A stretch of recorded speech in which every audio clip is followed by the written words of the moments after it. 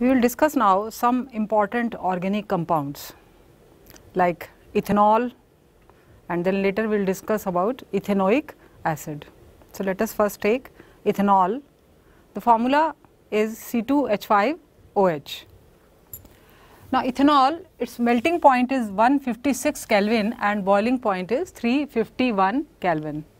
It is quite inflammable, a light colored light liquid, and it catches fire immediately. It is a good solvent.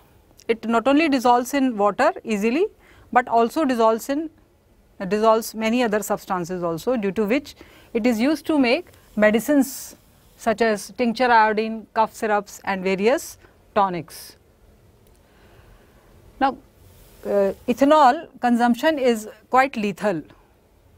It affects the nervous system and impairs the nervous system, and in small quantities, even if absolute alcohol or pure alcohol is taken, it causes death. Long term consumption of alcohol, it causes a lot of health problems. Let us see some of the reactions of alcohol with sodium. When sodium metal is put in the test tube containing alcohol, immediately a reaction occurs and hydrogen gas is liberated. Hydrogen gas liberated can be tested by bringing a burning matchstick near the mouth of the test tube. The gas burns with a pop sound. Let us see the reaction. The balanced chemical equation, 2C2H5OH plus 2Na gives 2C2H5ONa plus H2. This compound is called sodium ethoxide. On heating with concentrated sulfuric acid, ethanol forms ethene by the loss of one water molecule. So, here concentrated sulfuric acid acts as a dehydrating agent. It removes one water molecule from ethanol, and the process is called dehydration. So, dehydration is done by heating ethanol with concentrated sulfuric acid, which forms ethene, and one water molecule is given. Now, let us study how do alcohol affects living beings. As I have right now discussed, intake of alcohol causes various health problems. If alcohol is consumed for a long time, it causes a lot of health problems. It slows down the metabolic process and also results in lack of coordination, and it causes mental confusion, drowsiness. The sense of judgment, muscular coordination also get impaired. So, though it is a social practice to consume alcohol, but it should be avoided. It should not be taken because it causes a lot of health problems, and so many diseases can be caused by it. Another very poisonous alcohol is methanol. Here we were talking about ethanol, and here it is methanol, CH3OH. Methanol is a poisonous compound, and if it is taken, it causes death straight away, because if it is taken inside the body, it goes to liver and get oxidized to methanol, an aldehyde, and it reacts readily with the components of the cell.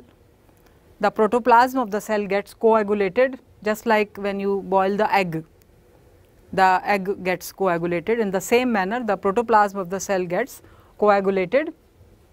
Methanol also affects the optic nerves, and it causes blindness also. Now, ethanol is a very good solvent, and it is used for industrial purposes. To prevent that it should not be used for drinking purposes, some poisonous substances like methanol is added to ethanol to make it unfit for drinking. Also, sometimes some dye is added to ethanol, to sometimes blue colored ethanol you might see, that is to make it unfit for drinking purposes, and this type of alcohol is called denatured alcohol. So that it does not remain fit for drinking purposes, it should be used for only for the industrial purposes. Now we will study about ethanoic acid. What is the formula of ethanoic acid? CH3COOH. The functional group is carboxylic acid group, COOH. Ethanoic acid readily dissolves in water and is used as vinegar in the kitchen. It is a very good preservative. It is used to preserve the pickles. About 5 to 8% solution of acetic acid in water forms the vinegar. Acetic acid is the common name of ethanoic acid. Its melting point is very low, 290 Kelvin. That is why it freezes in the winter, and this is the reason it is also called glacial acetic acid. It is a weak acid, unlike HCl. It partially ionizes when dissolved in water.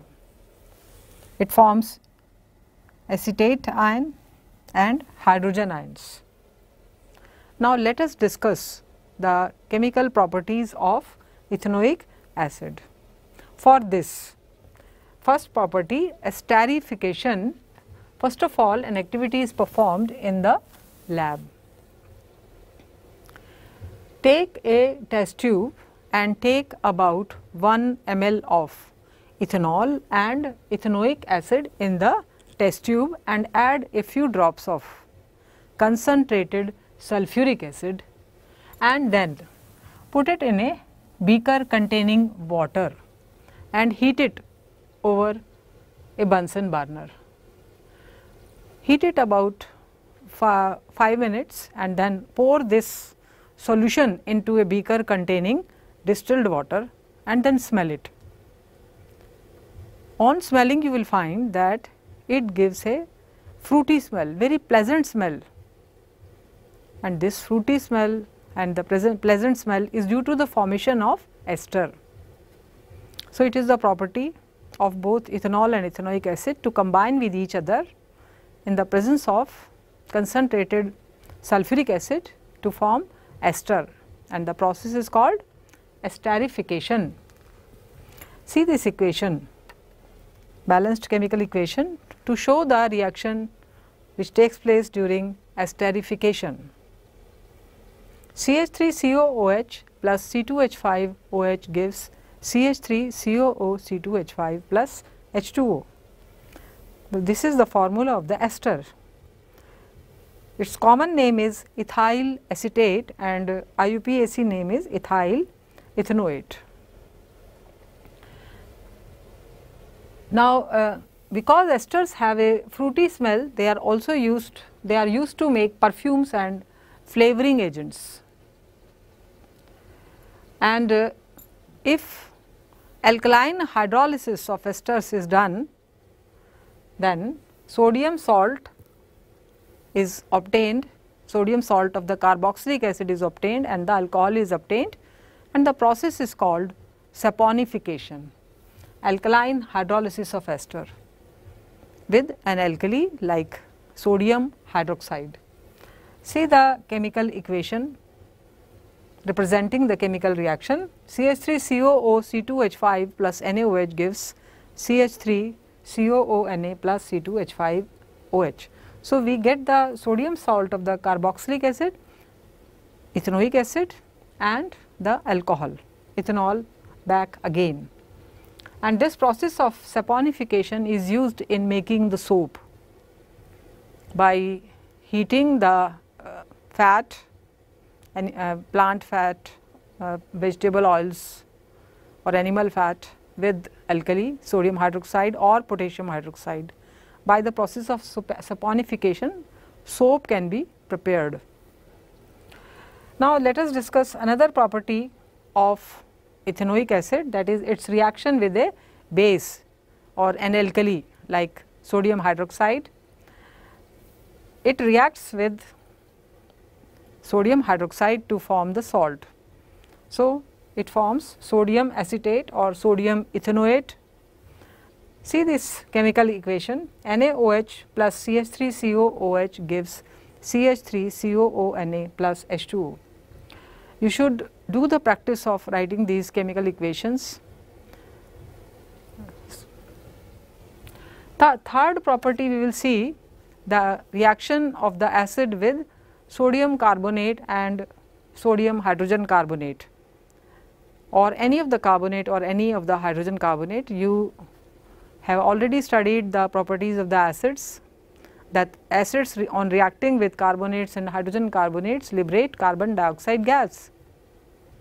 In the same manner, ethanoic acid also liberates carbon dioxide gas with carbonates and hydrogen carbonates. For this, an activity can be performed in the lab. Take about 1 ml of ethanoic acid in a test tube and add to it either sodium carbonate or sodium hydrogen carbonate and fit the apparatus as shown in the diagram. As soon as you add sodium carbonate or sodium hydrogen carbonate, an effervescence starts, bubbles start rising up, the gas is formed which passes through the glass tube into the other test tube containing lime water. What will you see? You have already studied about it. Lime water will turn milky. What does it show? It shows the presence of liberation of carbon dioxide gas. So, like all other acids, ethanoic acids also behave in the same manner. See this balanced chemical equations representing the chemical reaction. 2CH3COOH plus Na2CO3 gives 2CH3COONA plus CO2 plus H2O, and CH3COOH plus NaHCO3 gives CH3COONA plus CO2 plus H2O. So, this is what sodium acetate forms in both cases, and carbon dioxide is liberated in both the cases.